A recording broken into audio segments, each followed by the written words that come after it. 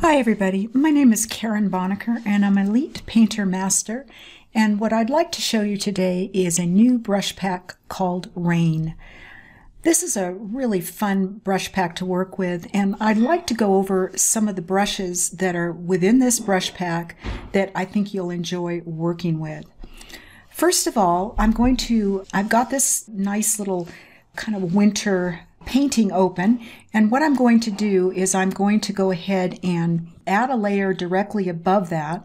And one of the reasons I do that is because I like to be able to work with these brushes on a separate layer, so I can not only change the opacity of the layer, but I can also work with a composite method of that particular layer to change the effect or the look of those brushes.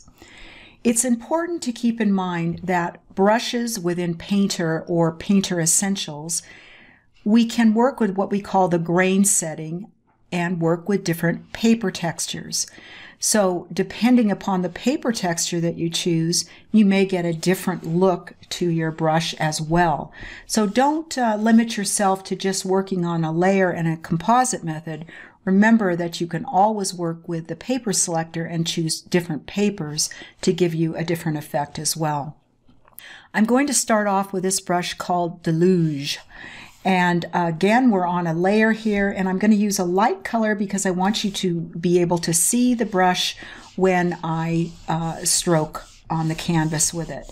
So this brush gives us that effect of a heavy, heavy rain coming down.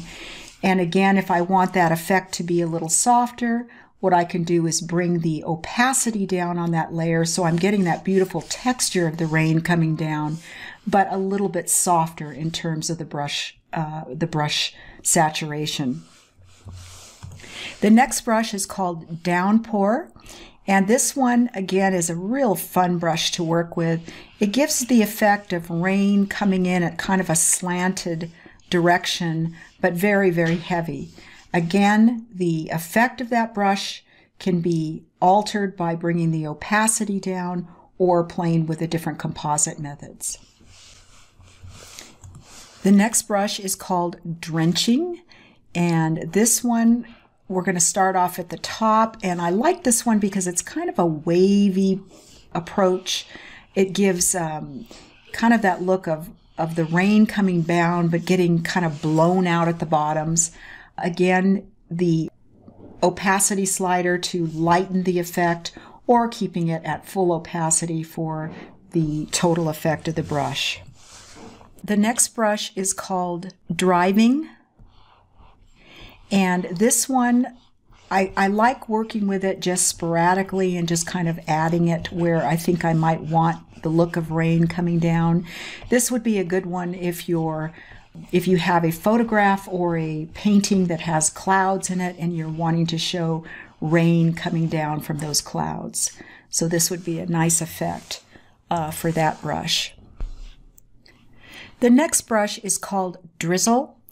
And this brush, again, we're working on a layer here, and you'll notice that when I apply it, you're just creating a very, very soft, misty effect of rain coming down.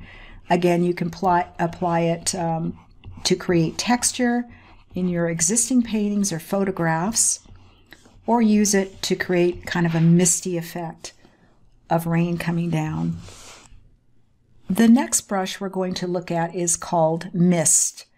And this particular brush, if we look at the general brush controls, we can see that this brush is a dynamic speckle brush with a method of plug-in and a left twirl brush. So that means when I'm working on a layer that has existing pixels on it and I apply it, you can see that it gives you kind of a twirling effect of those particular pixels that are on that layer. Now, one way to work with this would be to go to, for example, let's say the driving rain brush, and we add some driving rain effect on this layer. And then we go to the mist brush, and on that layer we can distort and texturize those brush strokes. again, bringing the opacity down to soften the effect. The next brush is called Mizzle, and this one, again, you'll work on a separate layer or anything with pixels on it, and you can just simply apply kind of a light rain effect where you'd like, maybe over above the umbrella and maybe coming down in the distance here.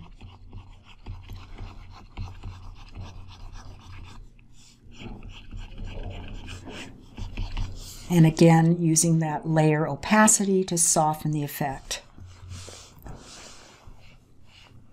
This brush is called Pouring, and it is a heavier brush that you would use to create the effect of very heavy rain coming down.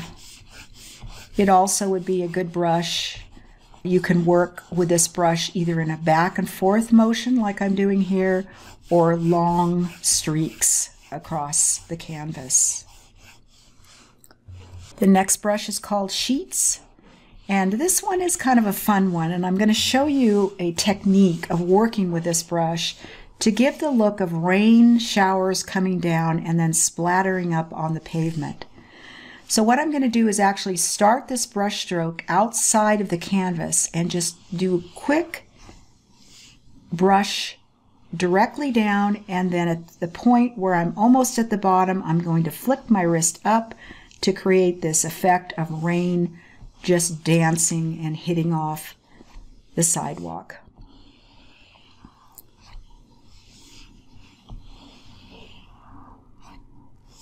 Let's do one over here in this darker area here. And you can see how that gives the effect of rain kind of bouncing off the sidewalk. Again, composite methods can be applied here, as well as opacity to bring the effect down. The next brush is called Showers, and this one you'll want to work directly across to create the effect of showers coming down. Again, you can apply this just about anywhere you'd like. And again, opacity will bring down the effect. The next brush is called Soaking, and this one I'm going to start at the top and kind of you can see that it's quite a heavy saturated brush, but it really does give you that effect of very, very heavy rain. But the key to working with this particular brush is working with the opacity slider at the end of applying the brushwork. Bringing the opacity now gives you this nice rainy look, or this rainy effect going over the original piece. I really love this effect, the way it gives you that look of lots of rain and humidity in the air, and this one is called Soaking. The next brush is called Sprinkle, and it is just a nice little soft brush that you can apply here and there, and again, opacity down. Also beautiful with paper texture applied, so you can certainly apply paper texture to that brush to give it even a different effect, a different look. This one is called Squall. This is one of my favorite brushes in this brush pack. I love the way you can just get very creative with it, and you can see that it's like a rainstorm coming through.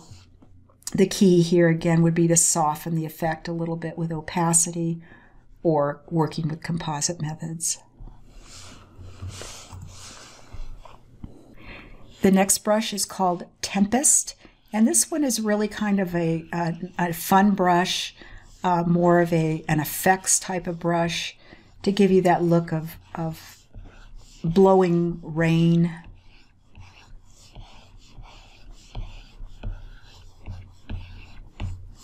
And that is called Tempest. And the last brush in this group is called Windy Rain, and this one is a really pretty brush, And again, you can use it for creating that look of rain coming down.